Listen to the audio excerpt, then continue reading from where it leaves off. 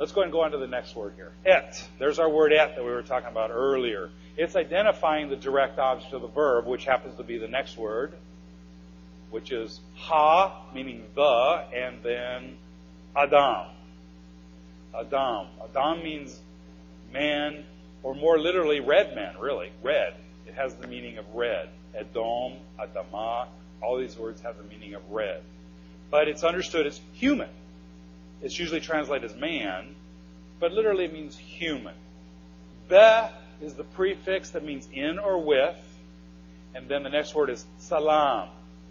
Salam is, don't have many shadows here, too many lights around, but you can see some shadows. But let's say I was standing here and had a light shine down. There was an image of me down here. Now that image represents me. It's a representation of me. It's a shadow. This word salam means a shadow, literally a shadow. It's translated as image, but an image is a shadow of something else. The last one is the suffix o, just meaning of him. Okay, so it's in his shadow. Let's put all of this together now and see if we see a different picture for this verse. And the powerful one filled the man with his shadow. Wow, that's a little bit different. He maybe gives us a little bit different understanding rather than saying that he created man in his own image, because that usually alludes to the idea that we look like God. If the text says that he created us in his image, then he just made carbon copies. That's what it means in the English, or the way we would understand it. That's not what he's saying. First of all, the Hebrews aren't concerned with appearance. Remember that. They're concerned with function. We were created with his shadow. God took a representation of himself, put it within us, not the outside, but the inside. Inside of us, we are a copy of Yahweh. We are his representatives. Shemot 20 verse 7. You shall not take the name of the Lord your God in vain. First of all, I want you to look at that word vain. In Hebrew, it's the word shavah. It's the same word used a few verses later where it says, do not give a false witness. A false witness. That's the same word. Shavah means a false. Falseness. Falsely. Name. This is the Hebrew word Shem. Is usually translated as name.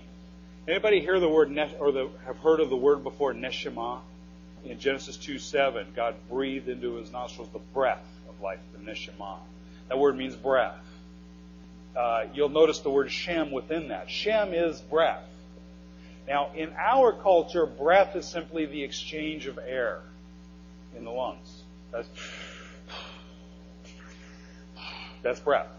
That's it. That's all. But in Hebrew thought, the breath is your character. It's who you are.